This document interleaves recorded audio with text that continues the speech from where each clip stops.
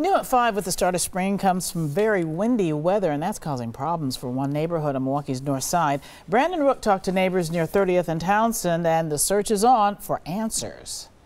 At this time, families are dealing with large amounts of dust blowing into their neighborhood. They think that it's coming from a nearby salvage yard, and they're hoping that a fix is on the way. It's like beating a dead horse. What's the point? That's how Jordan Tate feels about washing his car. It's filthy. Covered with thick dust, and his car isn't the only one. The dust has infiltrated other neighbors' homes, cars, air conditioners, and overall well-being. I got 3 little kids that play out here in front of the yard, so I don't know if it's going to cause health issues. Lestarzell Carter and others have reached out to their alderman, Khalif Rainey, about their concerns.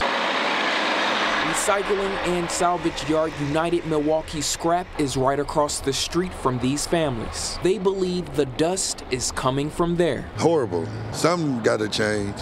Hopefully. City leaders are listening. Alderman Khalif Rainey will be hosting a neighborhood meeting on Thursday night. This a follow-up to a January meeting with families. Since then, the Department of Neighborhood Services conducted a walkthrough of the facility and will provide results on Thursday. Rainey says this is a great opportunity to again meet with the neighborhood and learn about DNS findings. I look forward to working with the community for possible resolutions. I also reached out to United Milwaukee Scrap. A representative with the company says they've been very involved with keeping the neighborhood clean. From the north side, Brandon Rook, today's TMJ4.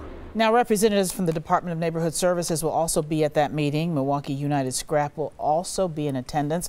If you'd like more information on the meeting, you can go to our website, tmj4.com.